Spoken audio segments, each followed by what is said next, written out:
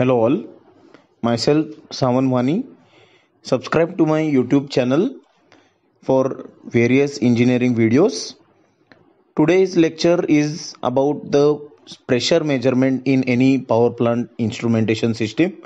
Up till now, we have seen in power plant instrumentation how the flow rates of water and steam are analyzed, how the measurements are done.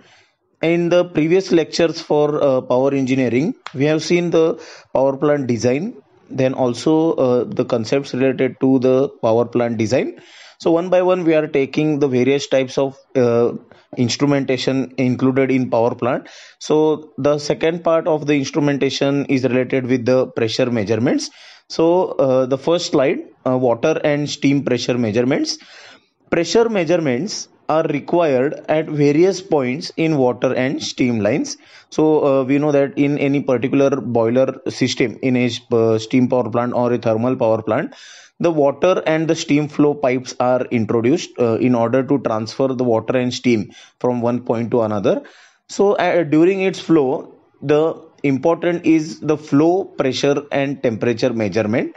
So in this, we are going to see the pressure measurements. So basically, the pressure measurements are required at various points in water and steam lines. For local indications, bourdon tube pressure gauges are normally used. Direct piping is used as pressure lines to connect the gauge from main line for cooling water and water with less temperature. So in this particular point, the installation of the bourdon tube pressure gauge is mentioned here, that if from the pipe we are having a cooling water flow or the water with less temperature, then naturally they are directly installed on that particular pipeline. No any extra accessories required for the installation of pressure gauge. For hot water and steam mains, the bourdon gauges are to be connected with pressure gauge bends to avoid direct steam or hot water contact with bourdon tube. So you will see that while the steam which is at higher temperature or the water which is at higher temperature, at that point the bourdon tube pressure gauges are only used, but they are just connected with the pressure gauge bends so that the direct contact of the steam or the hot water is avoided.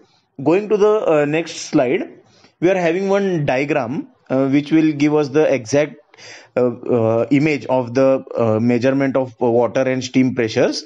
So you will see here that through a pipeline, a steam or a hot water is flowing, and the bourdon tube pressure gauge is at this much height. So basically, the pressure gauge bend is employed at the center end. Then the root wall, that is we have seen the working of this root wall and the isolation wall in the previous lectures. So at the point where the pressure is to be measured, this is connected to the bourdon tube pressure gauge with the help of this pressure gauge bend. So we'll go for the theory of this. For transmitting type pressure measurements, electronic transmitters with standard 4 to 20 milliamperes are used. The sensing elements used may vary from strain gauge, capacitive type or inductive type, etc. Very high pressures are measured by piston type pressure gauges. Operating pressures are specified in different standards. So basically the theory regarding this steam and water pressure measurement is included here. And now we'll go to next slide, that steam bus pressure measurement. So the diagram and the explanation we are having here, that basically first we will explain what is a steam bus pressure measurement. It is very important to measure the steam pressure precisely in the common steam bus of a thermal power plant where number of boilers are in operation.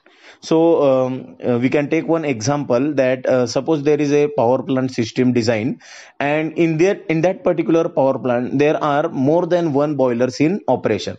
As the requirement of steam power plant is more, so one boiler cannot fulfill the requirement of the steam. So therefore n number of boilers are employed, that is more than one boilers are employed. So then what will happen is there is a requirement of a common steam bus arrangement. So what this steam bus does, we will see here. The steam generated by these boilers is connected to a common bus before being distributed to turbo alternator. So in this turbo alternators is nothing but the turbine on which the steam is going to be propelled, and therefore the rotation of the turbine will take place. So therefore, see here again, the steam generated by these boilers is connected to a common bus before being distributed to turbo alternators. This measurement is done with zero suppression and expansion of the scale at operating pressure, so that this signal is given to master fuel controller for boiler load sharing purposes. Now basically this diagram also, in next slide we have employed this diagram. So for the measurement of the steam bus pressure system, here you can see the example is given, that is the diagram, that the motor is there at the upper end and the motor is suppressed at vertically, so the shaft is vertical, and this is the weight which is added for suppression or 0 point. So what does this weight will do is, this weight will balance this beam in order to have any deflection, that is any horizontal deflection. So basically if this beam is balanced, we can easily measure the pressure of the particular steam which is flowing on the downward side. So here you can see the piston. So this piston will do the work of the pressing in downward direction or upward direction, like the work of a plunger. Therefore, this pressure cell which is employed here, this is going to measure the exact pressure of the steam which is flowing through the system. And plus this gearing arrangement you can see here. So this gearing arrangement is used for the just changing the speed after the motor. According to the requirement, we can change the speed. So going to the next slide. Again, the same point is employed here. The figure shows a piston pressure gauge which is highly accurate and suitable for bus pressure measurement. The steam acts upon a piston located in an oil-filled pressure cell. So again, here we are going to explain again the common bus system arrangement. See that if there are 4 boilers, so there will be 4 pipelines of the steam from the boiler, and all these pipelines are connected to a single system, and therefore all the steam will be collected in a single system which is known as a bus arrangement. To reduce friction to a minimum, a small electric motor rotates the piston. So we have seen that this motor is going to drive the particular piston. The counter force is supplied by 2 helical springs, because we know that the system now is vertical. So the work balance, the load balance is required. So therefore 2 helical springs are employed here. To suppress the 0 point, the piston is preloaded by weights. Then the reading is displayed locally on a large size dial and transmitted through several types of transmitters. The stroke of the piston is transmitted to the local pointer and the various transmitters by means of rack and pinion to suit a linear pressure characteristic. So you can see here that when the piston is going to rotate, at the same time it is going to rotate the rack and pinion arrangement, and therefore this pointer is connected to this rack and pinion arrangement, and therefore it is going to give us the reading. So see, the range may be plus or minus by 10% of the operating pressure. So one example we have taken here, that if operating pressure is 100 kg per centimeter square, then the range of this meter should be around 90 to 110 kg per centimeter square. Going to next slide. Water temperatures. The temperatures of different waters in the boiler system are necessarily to be measured. Now see, in last slides we have mentioned the working of the steam flow measurement, but when the water in the steam power plant is used in many points, we have also seen one theory related to the types of water in the boiler feed power plant. Basically raw water, condensate water, blow down water, then makeup water, etc. These were the various waters. So for the temperature measurement of the water, because this is the substance which will carry away the heat from the boiler, so therefore the different points are cooling water in and out of the condenser, then raw water, then makeup water, condensate water, feed water before and after economizer, feed water before and after deaerator, and feed water inlet to boiler drum. So the normal range of the water temperatures is 0 to 100 degrees Celsius, and hence the resistance temperature detectors, that is RTDs, are used. Liquid in glass thermometers are used for local indicators. For steam temperatures, now if you have to measure the temperature of steam, the temperatures of steam at drum steam temperature, then steam temperatures before and after superheaters, boiler outlet steam temperatures, common bus temperature, turbine inlet temperature are to be measured.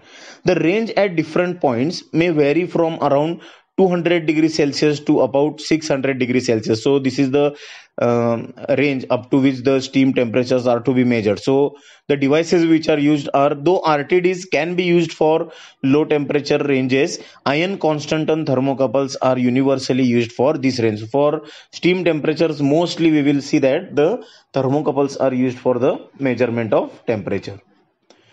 And as we have seen, the temperature of water and steam varies to a maximum of around 600 degrees Celsius. So the pressure in those pipes may vary about 2.5 kg per centimeter square to about 100 kg per centimeter square in feed water line. For superheated steam, temperature and pressure are about 550 degrees Celsius and 60 kg per centimeter square. So basically see that the temperature and pressure for superheated steam is more as compared to the normal steam and water temperatures. So protection is required for the temperature sensors to operate with such high values. So whenever we are going to employ the temperature measurement devices, the protection is necessary. Suitable protection tubes and fixing methods are to be adopted. Screwing the sensor on the pipeline with protection tubes for low pressure lines and direct welding for high pressure lines are recommended. So this is the major point of the water and steam pressure temperature measurement, that if you have to measure the pressure of the pressure and temperature of the low pressure lines where the temperature is lower, we can directly screw up that particular sensor to that particular pipeline so that the temperature will be measured.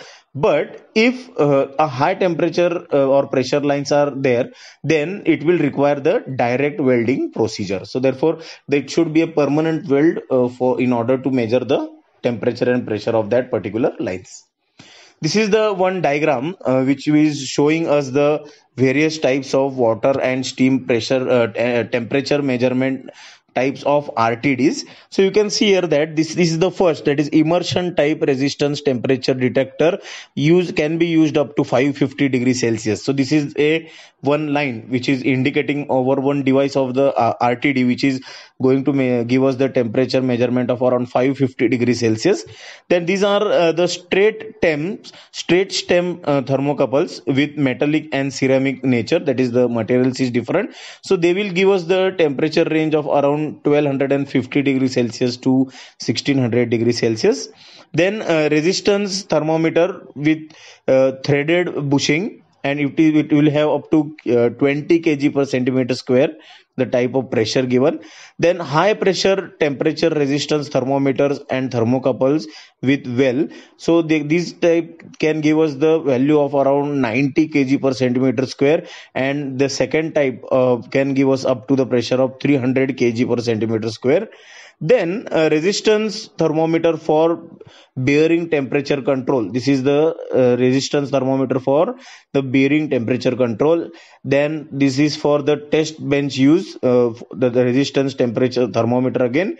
And this is the angular stem thermocouple, where we don't have any horizontal space if the pipings are installed very close to the walls. So this type of angular stem thermocouples can be used for the measurement of temperature. So basically in this lecture all these water and steam pressure measurements, temperature measurements are introduced in order to specify the various types of temperature and pressure measuring instruments, which instrument is to be used for which procedure or which operation, that is specified in this lecture. Thank you.